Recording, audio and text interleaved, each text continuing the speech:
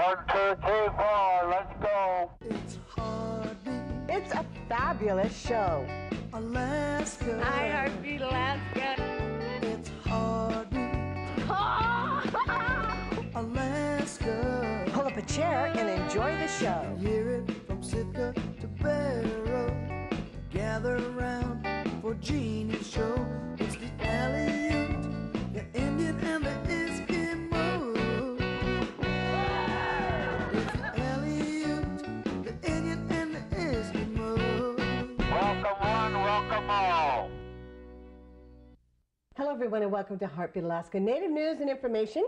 Today we travel from Southeast Alaska, the home of the Tlingit people, all the way up to the Yupik home of Russian Mission, Alaska. It's a great show. And by the way, I'm Jeannie. I'm Lindsay. I'm Alex. I'm Erika. Heartbeat Alaska would like to thank the following sponsors for making our show possible. Brown's Electric. Thank you, Brown's Electric, for your generous support. Heartbeat Alaska is also brought to you by Frontier Flying Service. Thank you, Frontier, for getting Heartbeat Alaska airborne.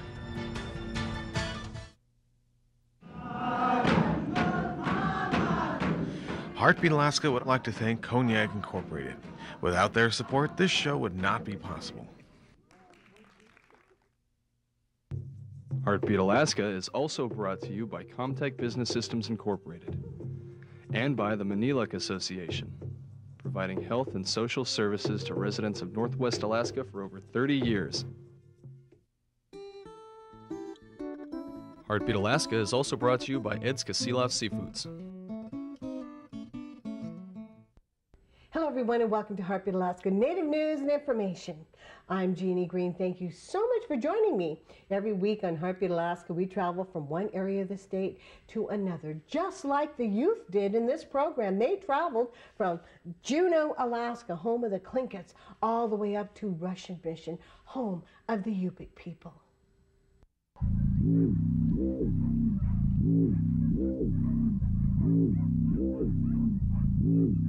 Meet the gang.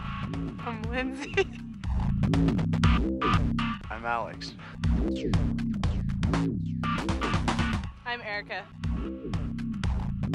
I'm Jill. I'm Joey.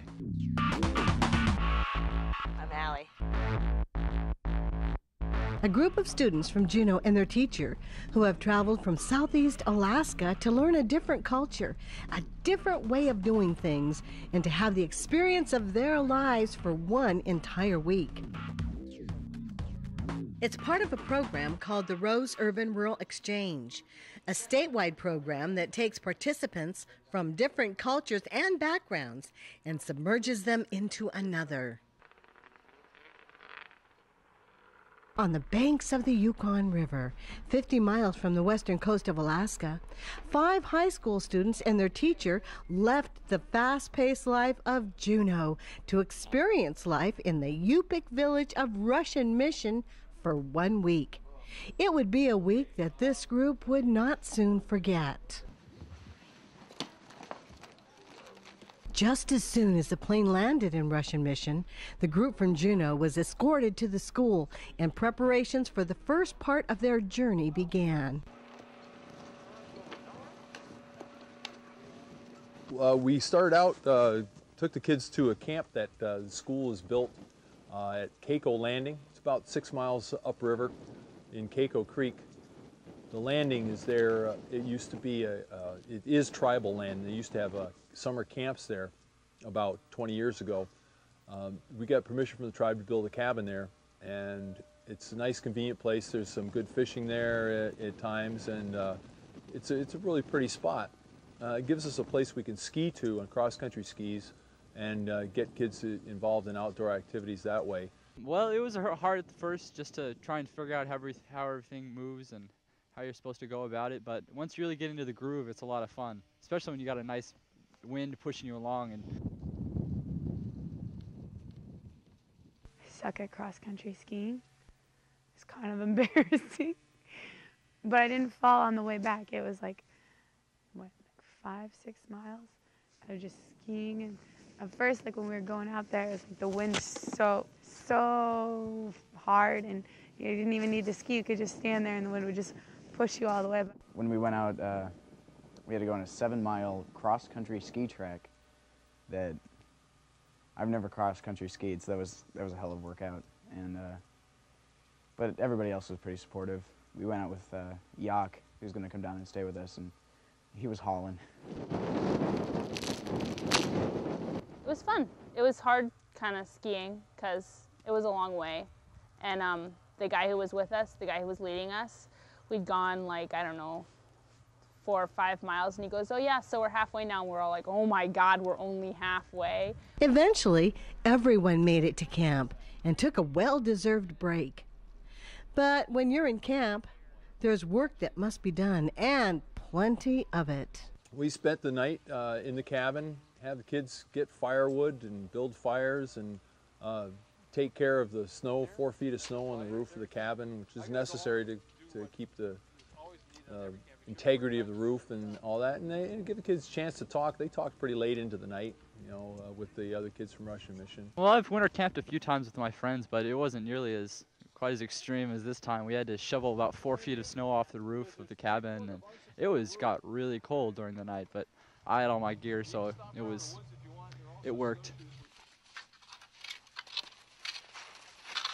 The next morning, everyone packed up camp and headed back to the village, where part 2 of the journey got underway.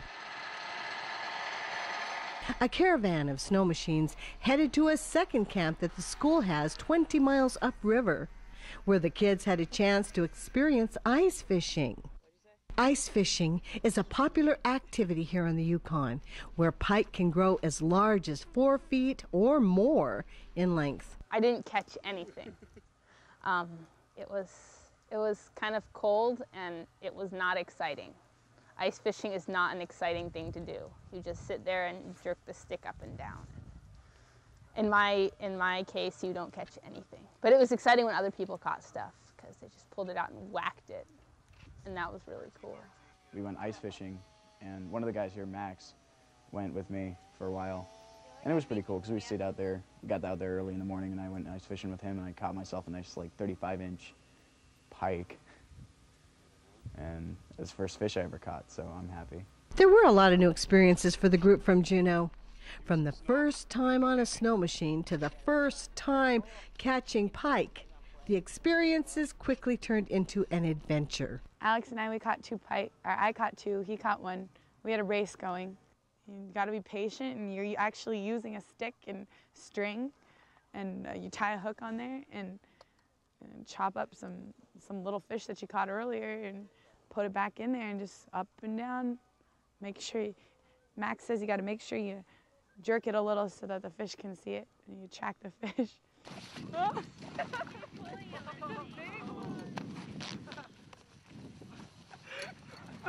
Let's see, I tried pike eggs. They really kind of just taste good. Just good. That's it. That's the word for it. Flying in Alaska? Fly Frontier, the official airline of Heartbeat Alaska. Frontier is expanding again. They've added new routes to Nome, Kotzebue, and the surrounding villages. As you can see, Frontier is now really covering Alaska. So the next time you fly, try Frontier. Frontier offers quick, convenient check-in, low fares, and service direct to many of the villages. Frontier Flying Service is the official airline of Heartbeat Alaska. Make it your official airline too. 6 months ago, Claire made a promise to her family and to herself. The promise was she'd quit smoking by the time her next birthday came around. And already she's feeling better. She has more stamina, more energy, and her lungs are stronger than ever before.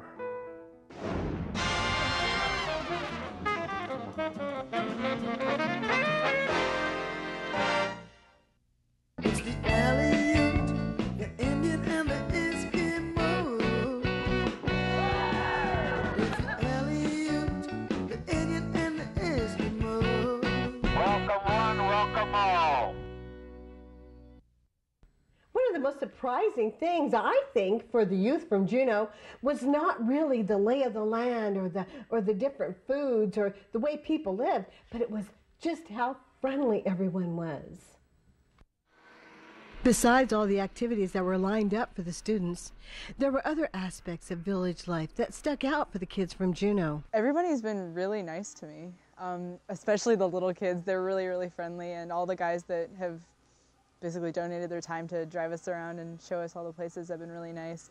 I think some like the high school guys are kind of shyer. At least they haven't talked to me much, but lately they've been talking more, I guess. And, I'm excited for them to come to Juneau and see everything. But everybody here is really, really friendly. Like, if you go to Juneau, like nobody stops and says hi to you. And here, everybody's like, "Oh, hi, where are you from? How long are you guys going to be here?" And especially the little kids. The little kids are all really nice, and they all want to hold your hand and shake your hand and get picked up and stuff.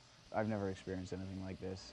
I mean, we're not allowed to ride the snowmobiles because it's a liability, but just seeing them everywhere, you know, I'm used to, you know, horns and cars and people yelling as they drive by, and here it's, you know, you have 6- and 7-year-olds running around on their very own snowmobiles, and yeah, I'm having a hard time just staying on as a passenger, you know. It's insane. It makes me, I love snowmobiling now, and I want to come back here sometime. The most surprising thing is not really the differences, but the similarities. Everybody here is, you know, you think it's going to be so different, but, and there are some differences, but the thing is that everybody's a lot like everybody. You know, everybody's has a lot of the same likes and dislikes and hopes, and so you walk into somebody's house and, you know, it looks a lot like home. But everybody here knows everybody, and there's never anybody who doesn't smile or wave at you, or, I mean, everybody's been like open arms, I guess, for us. And here, I mean, like back at home, there's nothing like that, really. Living in a big city, nobody would notice if you wandered off. And here, if you walked off, somebody would say something, especially not being from here. We kind of stand out, I am told. It's very easy to have a limited view of the way people live or should live. And I think this has really broken their world open to think about the way other people live and not think that our way is better. I mean, especially Lindsey, she's blown away by this. I mean, I think it's a huge problem with humans is that we can't get in other people's shoes in this program. You know, that's the main focus, is walking around in someone else's snowshoes for a week. And that's exactly what these youth did. With the help of community members and school staff, they were submerged in the Yupik culture, participating in everyday activities of village life. One activity that needed to be done was checking the fish trap. But in order to get to the fish trap, they needed to take a sled ride downriver. it's been really fun. I've really been enjoying pretty much everything we do, except for that sled ride behind the snow machine was a little too bumpy for my liking, but... Snow-covered and chilled to the bone, they arrived at the lush fish trap and began clearing the snow. The trap is this area right here that you see where they haven't gotten the snow. And then the sticks you see going towards the bank is the fence. And the fence extends from the trap all the way to the bank of the river. And so as the fish come in with the current and swim down, they follow along the trap, and then the next spot where they enter through is through into the trap. We went down and checked fish traps. It's a project for the elementary schoolers. We checked out they have lush fish down there they're catching, and they have really cool setup for their trap. It involves a fence and then a big trap, and got to get out some of those, and Lindsey kissed a few. That was a lot of fun. They look like catfish. I got to kiss one. That was pretty exciting. He's cute. The trap was awesome, and the fact that the little kids learned how to make the traps and set the traps, and learned all about the traps. And I don't know, the education here I think is pretty cool, how they tie in everything, especially with like, I was talking to one of the teachers and making sure that the kids trust that if you set the trap, it's for fish to eat, and it builds this big trust between teachers and students here. Two of the youth from Russian Mission took the liberty of showing the Juneau kids how to set traps on the trap line, where they caught marmot, rabbit, and even a lynx this past season. We went trapping today and we figured out how traps work and how to set traps, and I was afraid that Joey might get his hand caught in the little thing, but I guess he was all right. I didn't give it a go because I like my fingers. but Joey tried it, and that was pretty crazy. Trapping was so cool, and the guys that took us trapping were just so into it that it was just amazing to me. Normally, if someone just was carrying around a rabbit like this and ripped open the gut right in front of you, might be a little concerned in the city, but here I guess that's perfectly normal to rub the guts all over trees to make it smell really nice. They showed us how to open up the traps and how to set them and how to set up little cubbies, as they call them, for lynx traps. And we, as we were coming back, they shot a hare, and that was really cool. No, actually it was a cottontail, that's what they said it was. And that was really exciting. And we came back and we watched the start of the races, the dog sled races. That's right, dog sled races.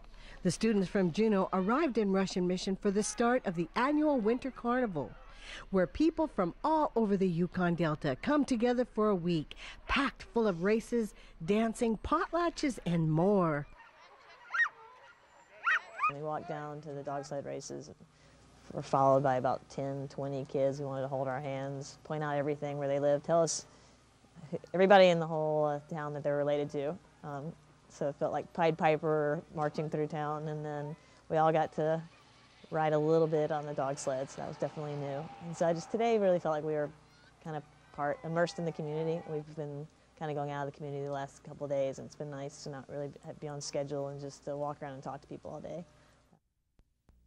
It's tax season, and living in rural Alaska means that it could take weeks, even months, to get your tax returns in the mail. It's always 2 weeks, sometimes 6 to 8 weeks if I remember correct. Let Liberty Tax take away the worry and the wait.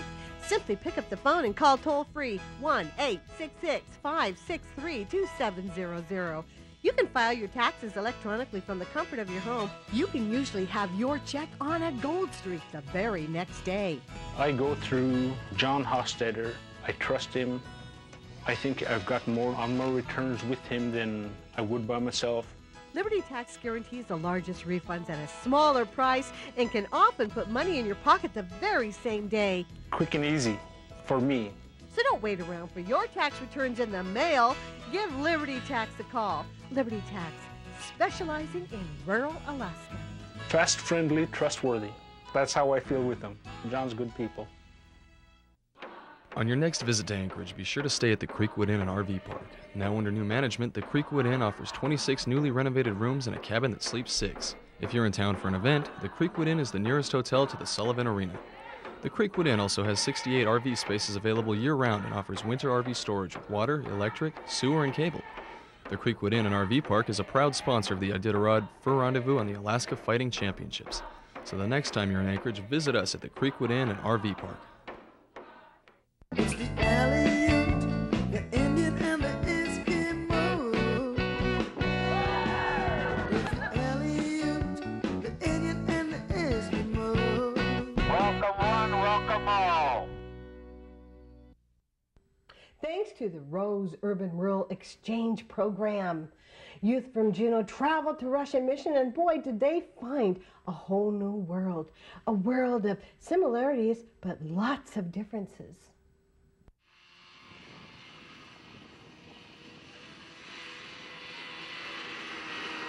Yeah, I know I've just heard about village life, but I've never really been here and experienced it. And living here with families and walking around and doing all these cool activities has really connected me with village life. There are some similarities, but everything's just so different, it seems, than here. And what differences there are. With Juneau's bustling city life of traffic, shops, and the state capital, urban life is vastly different compared to Russian Mission, with less than 1% of Juneau's 33,000 people. There are no tall buildings, no cars, and definitely a slower pace of life. What Russian Mission lacks in urban culture, they more than make up in personal culture.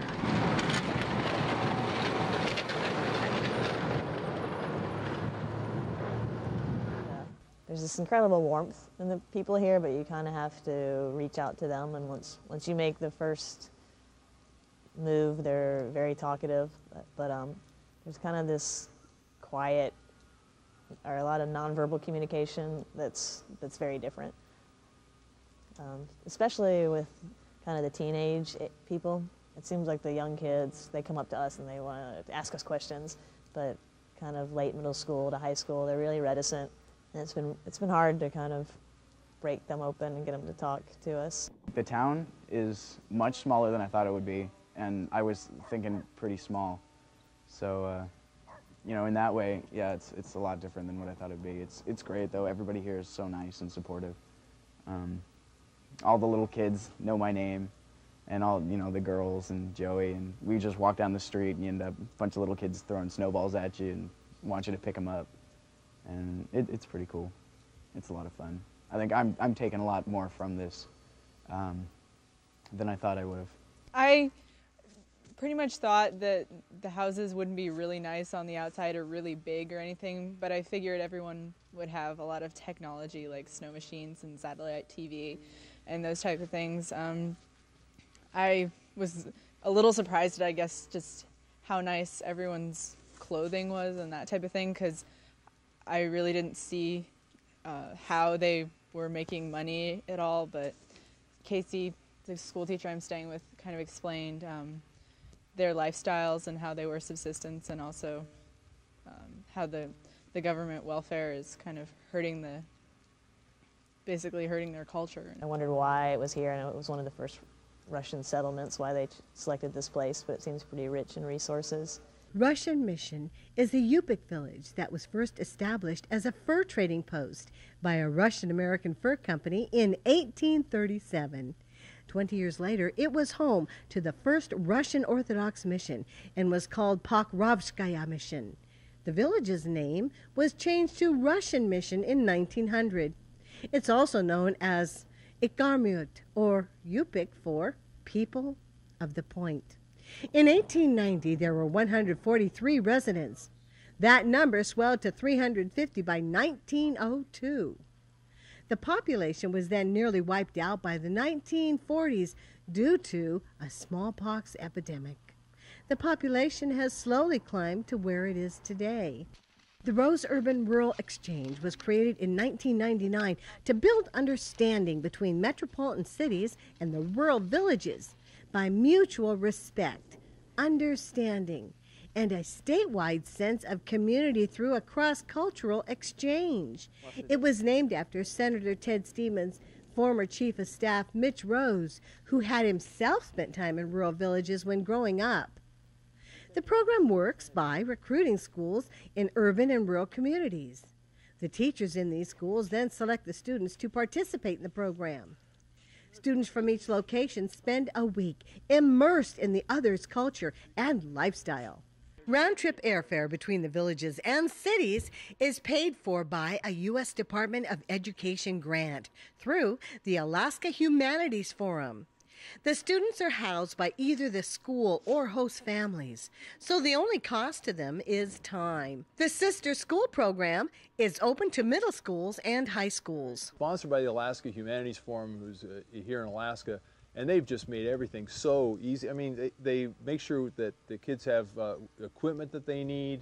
You know, kids from the city, they got them helmets for snow machines.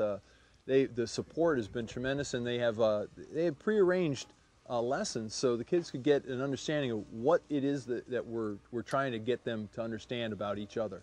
You know, how is it, what's your community like, how many people live there, how many in the school, what's the modes of transportation, what do you eat, where do you get your food, and all these things before they ever got here.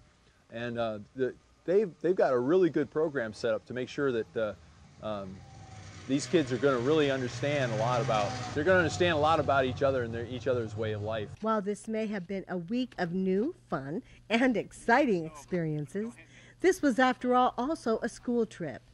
These 5 teens have memories to last a lifetime, but they have taken much more out of this. When asked if other students should get involved in this program, without a doubt, do it. It's an amazing experience. It's something that's really different from anything you'd ever do back home. So if you really want an adventure, this is the place to go. This is one of the best experiences I've had in a long time. I don't, really get out too much, and when I do, I'm just going to a bigger city. So it's very humbling, I think. Just seeing how they live and how, they know how to survive without much at all. And, I mean, I knew it was possible, but I've never seen it done. And so it was good for me to see that, and I think it'd be good for them. I actually really want to come back. I'm gonna ask my parents if I can come back in the summer to see what this place looks like in the summer, and then so I'll see how it goes from there. But you can make some friends here. If you're looking for friends, this is the place to make them. I just think really how friendly the people were and how welcoming they were, and accepting that we were getting a chance to get a peek into their lifestyle and their culture. I felt that was a really neat part of this experience. It's neat that we can travel so far but still be in Alaska and be able to see such differences in diversity in culture. I think it's fantastic. I think it's brilliant. Just, again, as I said, for people to see a world beyond their own. I mean, I doubt they might choose to live in a community like this, but just to know that this exists and that there are viable, valid, beautiful lifestyles beyond what they know and what they're used to. And likewise for the kids coming our way to see what our life's like. I think it's great. And I'm really looking forward to taking these guys to Juneau, because I think it's going to be as much of a surprise for them as it was for the kids from Juneau.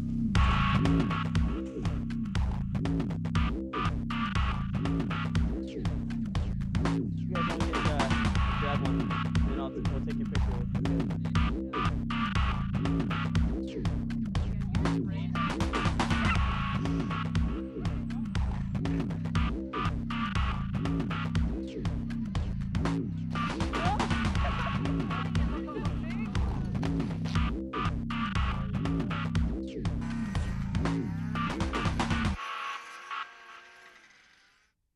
Thank you, everyone, for joining us for this week's segment of Heartbeat Alaska. And thank you, Alaska Humanities Forum, for making this program possible. If you want some more information about this exchange program, please contact them. The number's right there on the screen. Join me again next week, won't you, for more Heartbeat Alaska as we travel to remote villages and share the lives with people who live there. God bless you. We'll see you again next week.